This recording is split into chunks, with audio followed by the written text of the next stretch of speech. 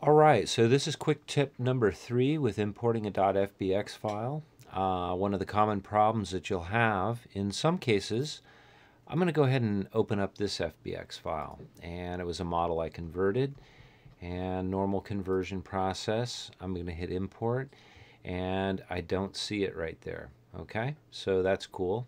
If I scroll way out, the model, there it is. Okay, and you can see where it starts to disappear into the background. And this is a common clipping plane problem that you have to always be aware of when dealing with FBX files. So I'm going to go ahead and choose that in the outliner, and you can see I have the whole object there. But what we really have to do here in this case is choose our perspective camera and come over into the channel box, and we need to increase that far clipping plane by just adding a 0 into here. And when I do that, you can see where the model shows up, and we have a little bit more room to work with now.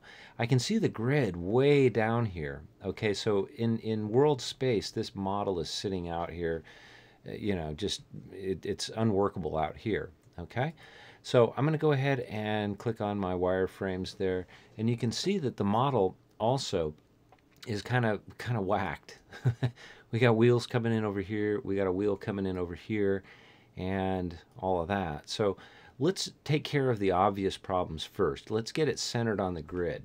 So by increasing that clipping plane, we now have room to work. So I'm going to choose the object overall in the outliner, and we're going to just basically scale this thing down. And I'm going to go scale, scale, scale. But you can see it's scaling from up here and not down here by the grid. Well, if I come over into the channel box again, take a look at this Y value, you can see where, we're set at X at 0 and negative 0 actually, and this Y value is 3,782. Well, that's just plain wrong. So what I'm going to do is I'm going to click in here and just hit 0, and that should bring it down and center it on the grid. So now it's just a matter of scaling this, and you could scale it from here if you want to try and mess with your scale values, but let's just do it manually. I'm going to click on my scale tool there, and we're just going to scale this down a bit. Hit F on the keyboard. That'll focus it on the object. So I'm just going to keep scaling it down, hit F on the keyboard, and at some point it's going to sort of look right on the grid. Okay, well, I'm going to work with it there at this point now, and we're going to sort of fix what's wrong with this model, and there's a couple of things you need to be aware of. First of all, it's rotational values and pivot points. These wheels should be on the axles, so that's kind of obvious. But let's take a look at this wheel right here. When I click on that wheel, according to this model, the pivot point is set out here, and we don't want that pivot point coming from right there for this wheel. So an easy thing to do would just be to come into Modify and Modify Center Pivot. And now that center pivot is sort of centered on that wheel. So when we want to rotate it and everything, it should look pretty good. But you'll notice too that this wheel, it sort of is facing the wrong way. It should be facing the opposite way because it's going on the other side. So I'm just going to go ahead and click that, and we're going to rotate it. So I'll choose my rotate tool, and watch the box up here, our channel box up here. As I move this around, I want to rotate it to, all the way around until it's about on the other side. And here it's the Y value that we're messing with, so let's just go ahead and hit negative 90 on there. And that pretty safely gives us a wheel that's correct. Now I can go ahead and click on my move tool and move it over here and move it into place. And if I select the other wheel at the same time and get our view there, I can kind of get nope, don't want to do them both because we had them both selected. So I'm going to hit Edit, Undo, and now I just want to select this wheel and sort of move it into the same positioning as what we have going on over at this wheel. All right, so there's that one. Okay, so we have that. Now let's look at the back wheels. Obviously the same thing's probably going to have to happen back here because this wheel is going to go on the outside. I want to go ahead and choose my rotate tool, but before I do that, I want to look at where that center pivot is. Center pivot for this wheel is down in here, and we really don't want that. So we'll go back up into our menu and come down and go to center pivot. And now we can rotate that safely by just giving it a a turn like this. Now, depending on where this is set at, this value should be probably at -90. So I'm going to set that at -90. And I'm going to go ahead and move it. I'm going to choose my move tool and just move it to the other side for the moment. Then I want to take a look at this wheel, and it's the inner wheel, so we can kind of look at it like, well, you know, what do we want to do with that? In this case, we could do either. We could reset the pivot point, which we might as well do.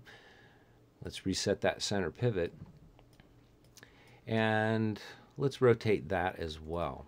So we'll give this a rotation, and we're rotating it on its y-axis, and we want to go to -90. So I'm going to firm it up in here by just typing in -90.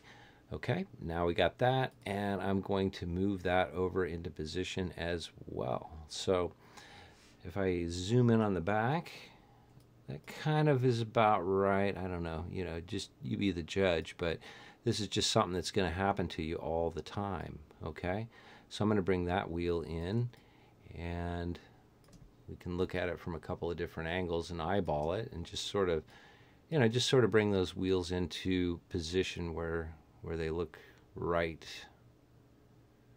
kind of look right. I'm going to hit F on the keyboard to focus on that a little bit, and we'll bring those out a little. I don't know, you be the judge.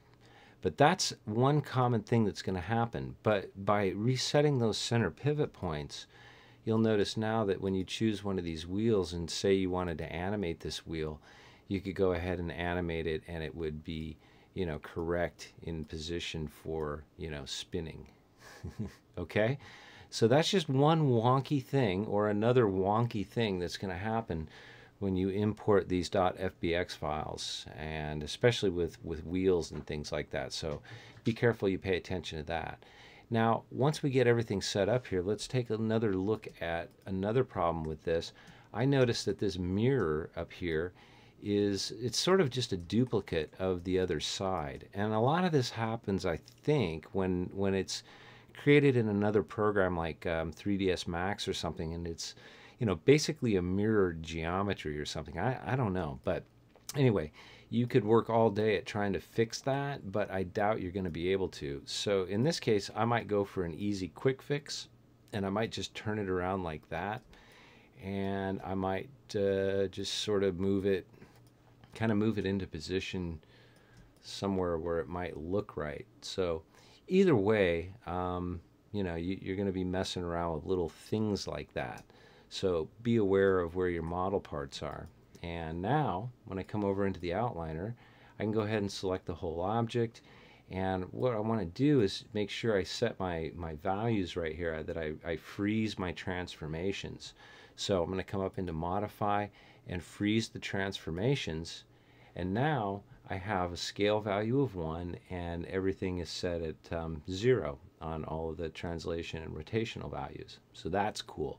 Now, taking a look at this model, there's lots of different options for texturing in here. It is a very detailed model, which is kind of nice, because each one of these has its own material assigned to it, and we can start concentrating on texturing from here. So anyway, that's just a way to take care of a problem with you know, center pivots and things like that on a model that comes in on an FBX. So all right, great. Hope you learned something, and thanks for watching. Read a book and be a good person.